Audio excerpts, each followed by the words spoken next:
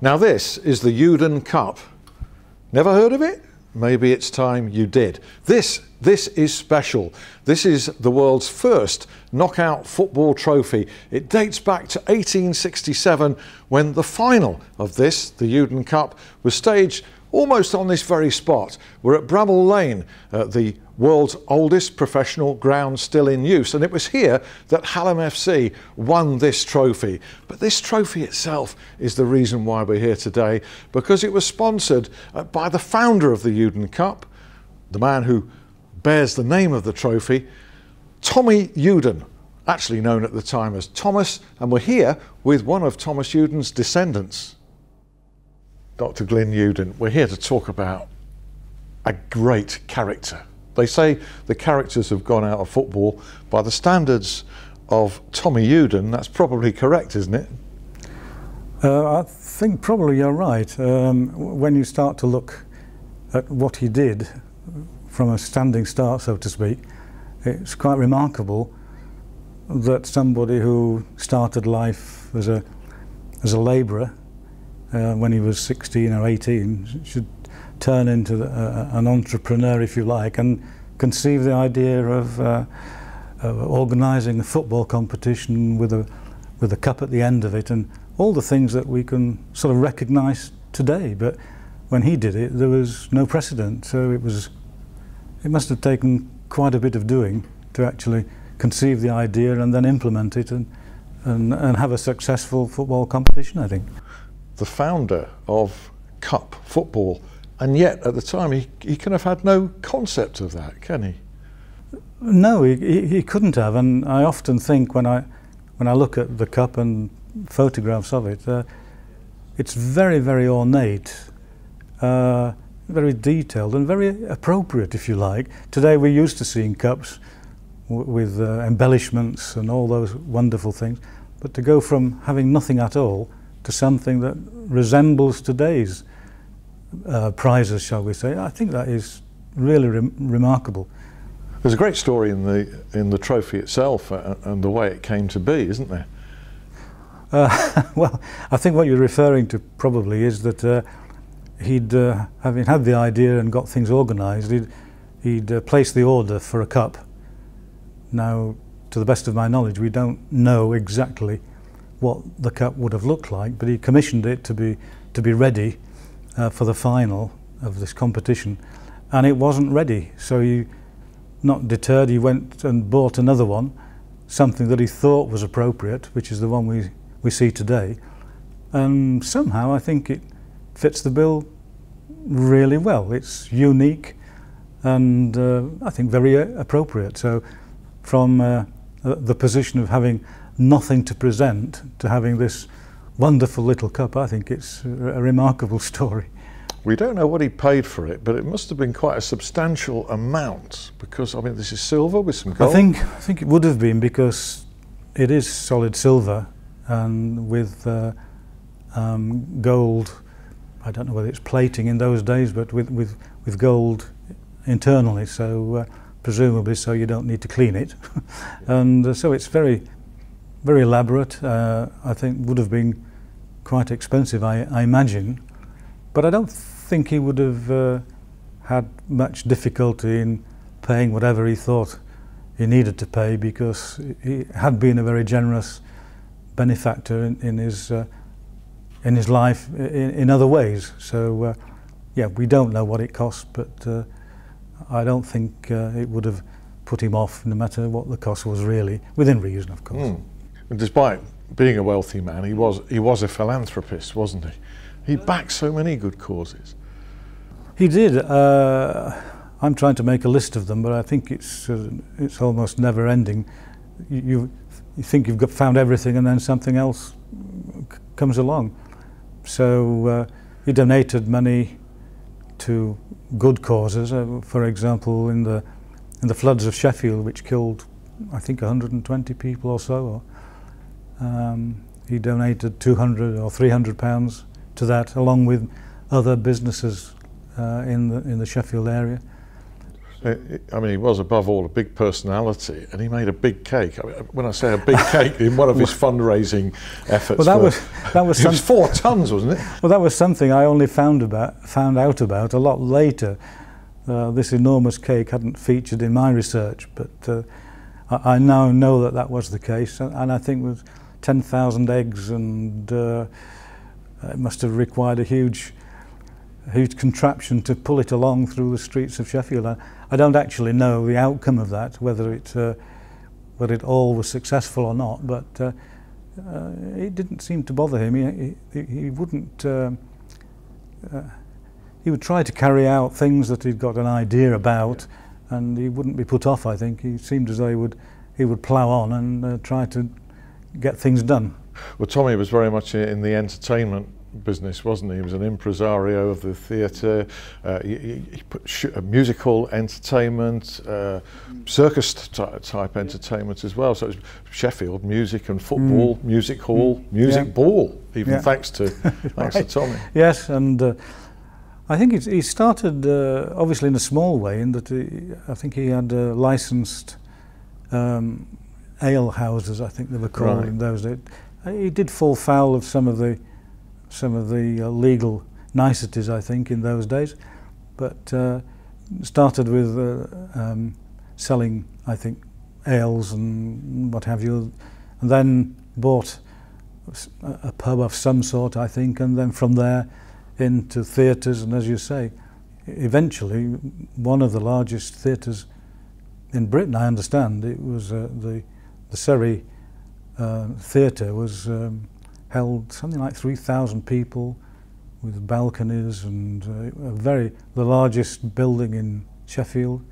And also, as you rightly referred to, there were times when he had circus acts as part of the entertainment. It sounds strange today to think of having bears and things inside theatres and buildings, but I think that's what they did in Victorian times. So he was very much at the forefront of developing theatres and theatre-related activities. Do you think he was a football enthusiast, or football as it was then under Sheffield, the original Sheffield rules, or did he simply back it because people were becoming excited by it? My opinion really is he was very much a visionary, and I think he seemed to have got the knack of getting involved in things which were beneficial to the community, but also beneficial to him in earning money. I think. Why did he not continue with it then? Because 3,000 people, which would have been a lot of people, then came to the first final, the final of the Youdan Cup, at this very place where we're talking here at Bramall Lane. Well, I think that the theatre here, I think it was larger than the ones in London. It was a very, very impressive affair, and when you think that out of his involvement in entertainment and so on, to have organised what clearly was a successful football competition with 3,000 people at the ground, at this ground actually, and 3,000 people at 3p a time. No doubt he charged for would have charged for beer, maybe. Refreshments, refreshments of some sort. Yeah. I don't know, but you would have thought, if it was so successful, why didn't he repeat it? Why didn't he do it again? But still, he made a huge impact just doing it that one time. I imagine so. As a descendant of Tommy Youdan, how proud are you of his legacy and the family's heritage? There are times over the years when I've been speechless, really, because my family is a very, very small family. We're almost extinct. My father had one boy, which is me. His brother had 2 daughters, and therefore there were no Youdans left. And so I'd been told stories about this famous uncle in Sheffield, but really not much about. In fact, I don't recall anything being said about football. But I've always been proud of the name because it's such an unusual name, and I've never met anybody with the same name. How much of this all clicked into place with you when the trophy resurfaced? Because soon after that that final in 1867, it disappeared. And it came to light up in Scotland in the 1990s. That was a remarkable moment in my life. I remember an article appeared in the Financial Times, was the one I saw, and it was a friend of mine who phoned me up to say, there's the Youdan Cup here in the Financial Times. And it sort of went from there, and I was sort of completely amazed, because I hadn't realised that there'd been a cup which had been stolen and, sorry, I don't know if it's stolen, but lost. And so the whole process for me gathered momentum and has done over the years. Unfortunately, like a lot of people, business interferes with things like this, so I had great spurts of activity trying to find out about him.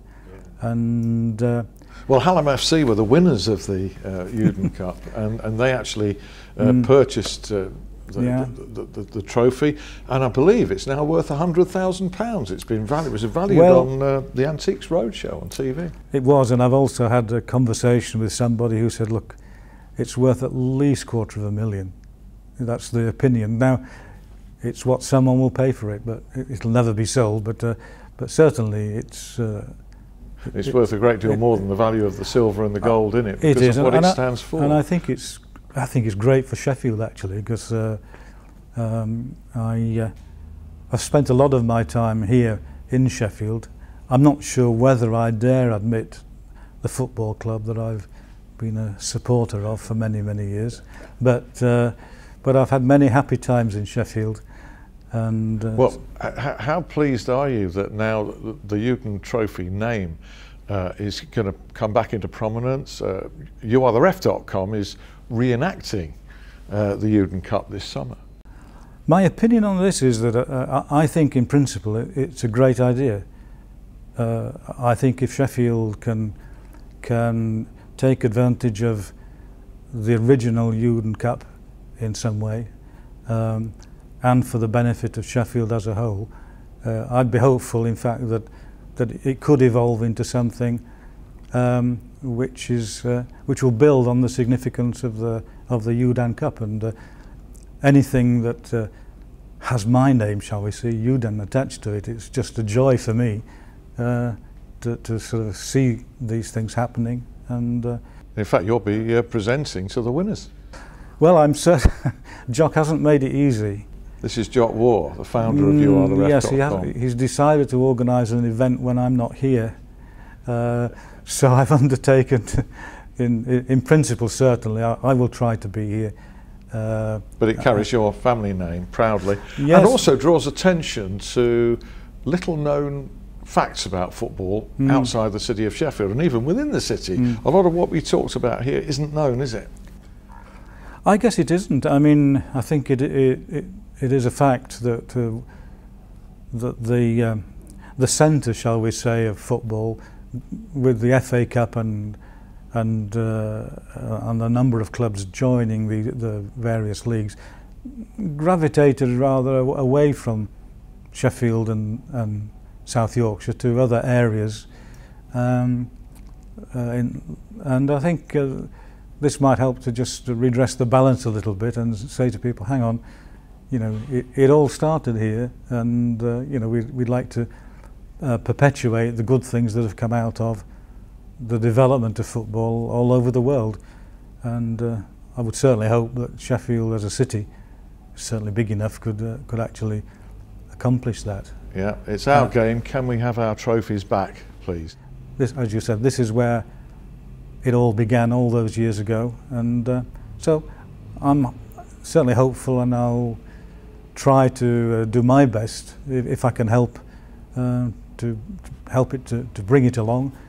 And I'm proud to have been part of this community here, and I can't believe that all these years later, I wouldn't like to say how old I am, but I think you can guess, but I can't believe that after all these years, here I am talking about the heritage of football, and it's just wonderful, I think.